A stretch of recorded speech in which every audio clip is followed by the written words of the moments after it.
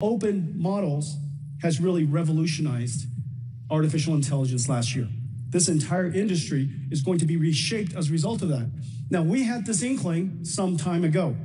You might have heard that several years ago, we just started to build and operate our own AI supercomputers. We call them DGX clouds. We're building these DGX supercomputers for our own use.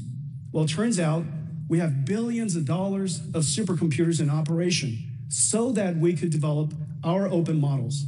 I am so pleased with the work that we're doing. It is starting to attract attention all over the world and all over the industries because we are doing frontier AI model work in so many different domains. The work that we did in proteins, in digital biology, La-Proteina to be able to synthesize and generate proteins, OpenFold 3 to understand the structure of proteins, Evo2, how to understand and generate multiple proteins, otherwise the beginnings of cellular representation. Earth-2, AI that understands laws of physics.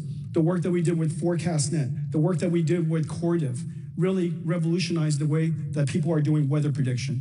Nemotron, we're now doing groundbreaking work there. The first hybrid transformer SSM model that's incredibly fast and therefore can think very quickly and produce very, very smart, intelligent answers. Nemotron 3 is groundbreaking work. Cosmos, a frontier, open world foundation model, one that understands how the world works. Groot, a humanoid robotic system, articulation, mobility, locomotion. These models, these technologies are now being integrated, and in each one of these cases, open to the world. Frontier humanoid robotics models open to the world.